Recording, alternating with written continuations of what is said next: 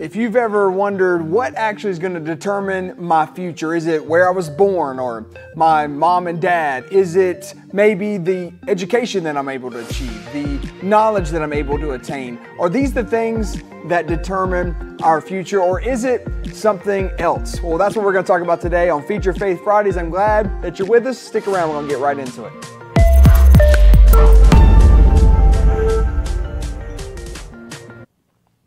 Hey, what's up, everybody? I am Pastor JT Clark. I'm broadcasting live from Family Worship Center in Columbia, South Carolina. So glad that you're here with us today. Wherever you're watching from, leave us a comment. Let us know where you're watching from, or maybe just say hi. We love hearing from you. Love seeing your comments. I'm broadcasting from Family Worship Center in Columbia, South Carolina. If you don't know much about us, I'll tell you more at the end of the broadcast.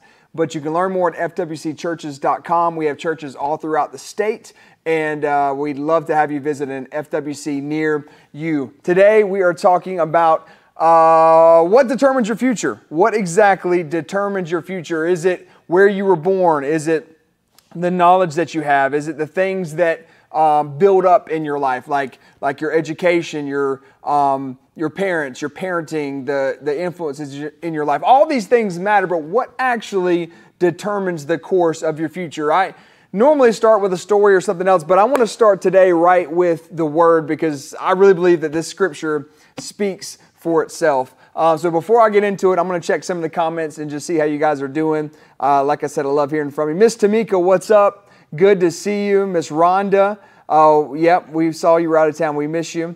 I was actually out of town too this past Sunday, but I'm back. You might can tell behind me, we've got water baptisms this Sunday. They're going to be awesome. And hey, Miss Stephanie, happy Friday to you. It's good seeing all of you guys on here. I know that there's a lot more watching than are chatting, so please leave us a comment and let us know. Also, it really helps me if you put the scripture references in the chat on whatever system you're watching from.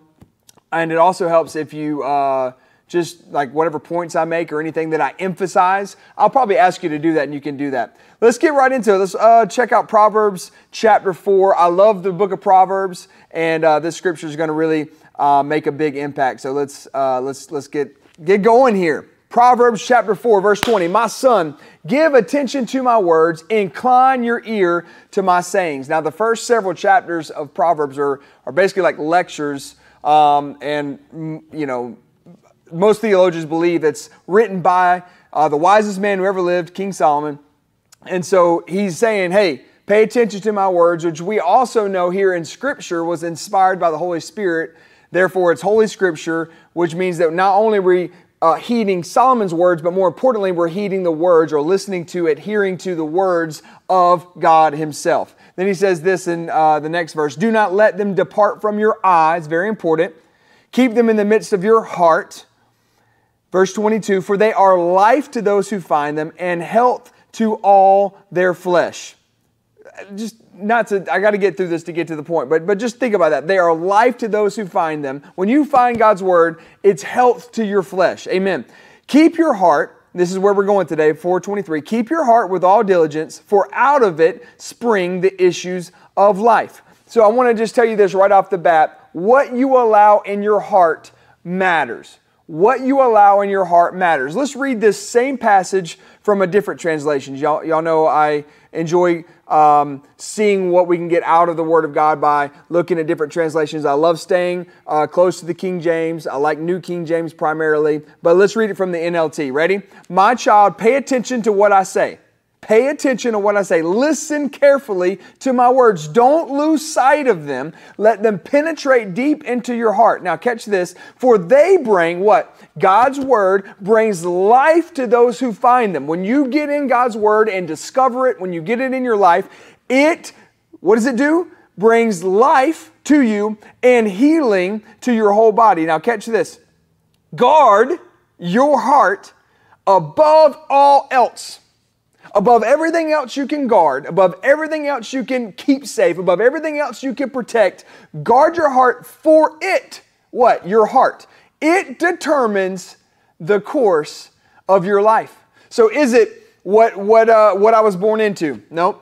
Is it what my parents taught me, not unless they were teaching you the Word of God, because what you believe will determine the course of your life. When the Bible talks about the heart, it's talking about your spirit, your inner man, the essence of who you are. You know, it's not just your soul, meaning your mind, will, or emotions. It's not your flesh, most certainly. What determines the course of your life is what you allow in your heart, because what you allow, notice how he started here. I'm going to backtrack a little bit. We're going to come back to 23. Notice how he started. Pay attention to my words. Incline your ear. Don't lose sight of them. So what you hear and what you see matter. So you need to be hearing the Word of God, all right? And you need to be seeing the Word of God, right? And then they bring life and healing. Guard your heart above else, for it determines the course of your life. What you hear, what you see, get down in your heart, and they determine what you believe. They'll determine what you believe. You don't determine the course of your life, but what you've loaded in your heart, or what you believe, will determine the course of your life. So, number one, I want to tell you this. You need to watch what you hear. You need to watch what you hear. You need to be careful what you allow in your ear gate. And we talked a little bit about this last week, but I'm going to dive into it a little bit further. Miss Selena, it's good to see you. Brother Ben, good to see you on here. What you hear matters. Now, I'm looking at, again, I can't see everybody on here because the numbers are way higher than who's chatting. Oh, my grandmother's on here. Hey, Bobby, good to see you. I know the ones at least that I'm seeing chatting, you're hearing the word every week. You're either attending at one of our churches or whatever, and you're hearing the word every week. That's great. But what else are you hearing? What can you guard your heart from that you're allowing in, that you're hearing or that you're seeing, because it matters what you believe. Now, you might say, okay, I've heard that before, but stick with me because I'm going to give you a couple things after this verse 23 scripture that you might never heard before. And that if you have heard before, like me, as I was reading this today, was reminded of its importance. So stick around, because this isn't, I know you're like, I know, I gotta pay attention to what I hear. I mean, that's why I go to church every week. Yeah, but what else are you hearing? What else are you hearing? I'll tell you a story real quick in this next minute and a half. Ready? When I was in high school, I started listening to rap, and I loved it. I got speakers in my car, big bassy, boomy speakers, and then eventually got TVs in my car and a bunch of ridiculous stuff I didn't need. But anyways, I got all this stuff in my car because I loved rap. And I still love rap. I know I'm white. Might shock you. I love rap. And I know rap. Like, I know good rap from bad rap. I can tell you, that's why I didn't like Christian rap back then, because it wasn't good. They didn't have good, they didn't have good beats. They didn't have, the lyrical content was trash. It just, I mean, it was biblical, but it was just, not good rap, right? Since then, Christian rap has come a long way, but back then I started listening to all that. Now, at the time, I was attending church. I was in church. I was doing all the things a good Christian boy should do, and I loved the Lord. I want you to notice this. I love the Lord, but I was listening to rap talking about girls and talking about parties and talking about all that.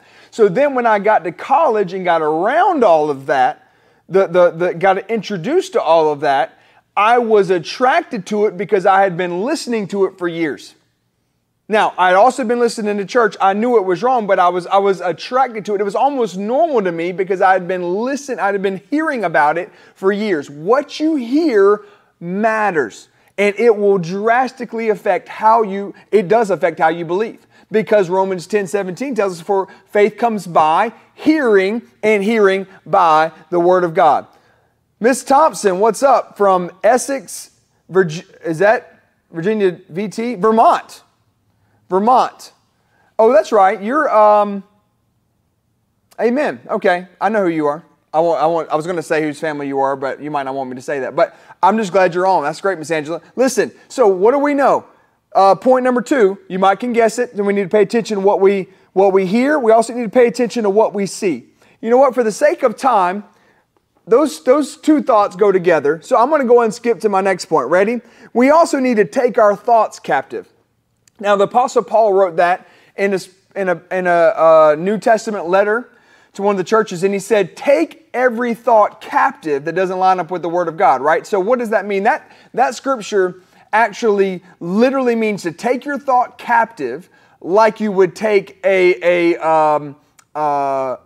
person, a thief, and put him in jail, right? The same thought there. Now, how do you do that? Or first of all, how does that affect your heart? Well, what you think will help you determine what you want to see and hear, but it also will come out of your mouth. And then you're hearing yourself confess things, and you're confessing, which is a whole nother topic, right? It's a bad, if you don't take your thoughts captive and say, you know what? That thought doesn't line up with the Word of God, of where God wants to take my future. That's what I want to talk to you about today. Where is God taking you? What is your future that God has in store for you? He has a future in store for you. He has something in store for you that's going to bless your life, that's going to increase you, that's going to take you higher. God wants to see you succeed, and He wants to see you do well. Amen. Just put it in the comments to build your faith. Say, my future is bright. Just put it in the comments. I'm going to do it myself. My future, that's right. I love the Utton family. We had their whole family here on Wednesday night, Miss Thompson. I'm glad they're here. My future is bright. Put it in the comments. I want to see y'all put it. I want to see y'all say it in there. There you go. Starting to see them come through. My future is bright. Okay, so if your future is bright, then what can you do, or what is determining that future? What you believe. Because what you believe, the Bible says this. Let me give you another scripture. Ready? That out of the abundance of the heart, the mouth speaks. Out of the abundance of the heart. So what I put in, what I see, what I hear, what's coming in, what I'm allowing in, right? That then determines what I believe. And out of the abundance of my heart, I speak. And as we covered last week, life and death are in the power of your tongue. So this is why he says right here, let's put it back up. Verse 23, guard your heart above all else, for it determines the course of your life. I see you guys writing it on here. Good. My future is bright. My future is bright. My future is bright. My future is bright. Just say it out loud too. If you're with your coworkers, have them amen you. They say, what you talking about, girl? Just amen me right now. All right? I got my earbuds in. You can't hear what I'm hearing, but I'm hearing something good. Y'all just need to amen me. All right, here we go. Let's read on. Avoid all perverse talk. Stay away from corrupt speech. So, I'm a little bit ahead of myself, but I know my next point is going to take up a lot of time. So I'm going to go ahead. I know my timer's not quite there, but I'm going to give you a bonus ahead of time point. Pastor JT doesn't normally do that, but here we go, right? Watch what you say. Watch what you say. So what are we doing? We're watching what we see. We're watching what we hear. We're taking our thoughts captive. And then we're going to watch what comes out of our mouth. Because, as I've already said, that then goes into our heart. So let's keep reading. Look straight ahead and fix your eyes on what lies before you. Look straight ahead and fix your eyes on what lies before you. So all of this is working together into what? What I believe. What's in my heart. What I'm allowing inside of me. If this is not the primary thing you're taking in, that's why anytime you hear somebody say, well, you should be reading the Word every day, and you're like, yeah, I know that, but you don't do it. And if you don't do it, then everything else you're taking in cannot counteract one 45-minute sermon on Sunday. And that's if you go every Sunday. That's if you go every Sunday. You've got to have the Word constantly going in. You need to see it. I encourage you, when you find a really good scripture that builds your faith, what I tell you earlier, Romans 10:17, faith gets built from the Word of God. So you're like, man, I didn't know God would do that for me. I didn't know that that promise was in the Bible. Maybe you stumble on Philippians 4:19.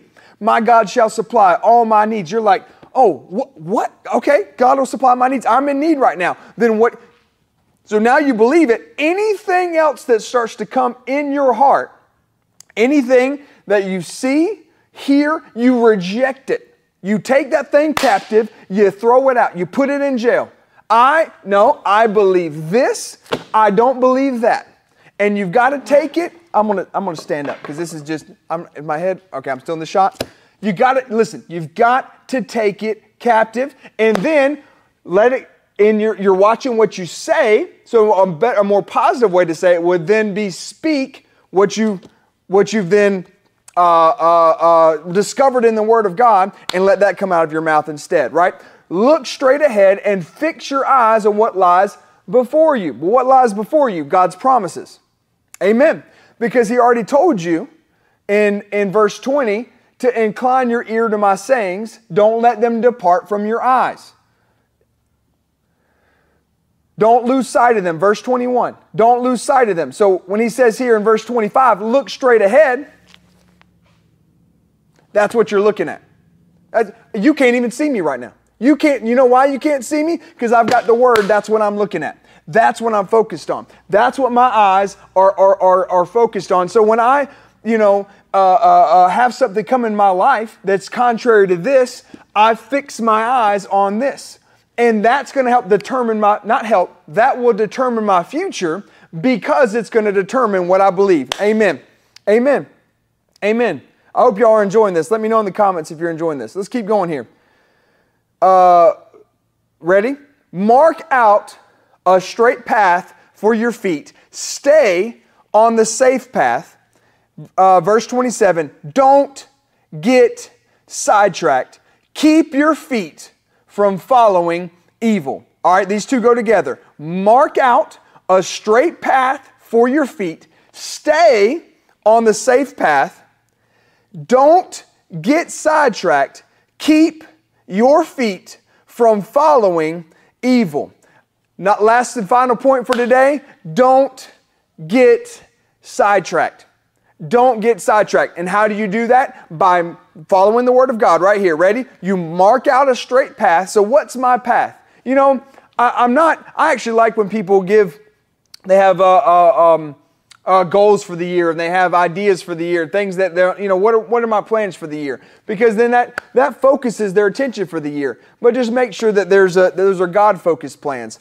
But then on every plan you have in your life should have a kingdom focus. You know why? Because Matthew 6 tells us that when we seek first the kingdom of God and His righteousness, all these things will be added to you. And then what we've been talking about in this season we're in, right, is where your treasure is, your heart will be also, right? So when we're marking out a path, you mark out a path for your feet, stay on the safe path. Now, you've got to look at all this in context. So we've got the Word in front of us. So the path that I'm on is a path of the Word of God, right? It ordains my steps. It leads my step. It guides my steps. Now, what's the point of all this? To guard my heart, to guard what I'm allowing in. Ready? Don't get sidetracked. Here's what I want to tell you today. I built all this up to tell you this. Ready? The things in life that you allow in, that really good movie you just had to watch, it sidetracks you. Let that sit for a minute. It sidetracks you. It sidetracks you.